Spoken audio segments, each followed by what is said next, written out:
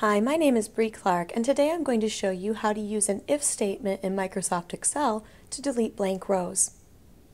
You may have a document with some blank rows in it in Microsoft Excel, and there are several different approaches you could take to get rid of those blank rows, but right now I'm going to show you how to use an if statement to do it. First, I'll set up a column header.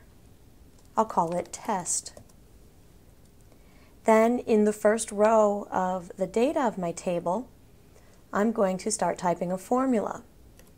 It's an if statement, equals if, and then I'll open the parentheses. And then I'm going to put a few logical tests in here, and my logical test is going to be if A2, B2, and C2 are all blank, then it will return a true or a false based on that statement.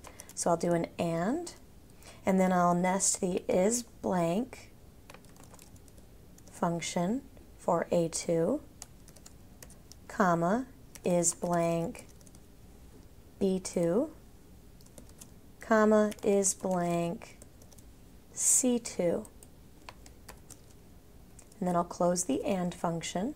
So if all three of those are true, what I want it to do is mark it with an X. Otherwise, I want it to mark with just a dash. And I'll close my if statement and press enter. So this row is not blank, it has a dash. If I fill this formula down, I'll see mostly dashes and a couple X's. So the next step would be to click at the top of the table, go to Sort and Filter, and click Filter. Then I can filter for just my X values and click OK, and then select those rows and delete them. Now when I show all values again, the empty rows are gone.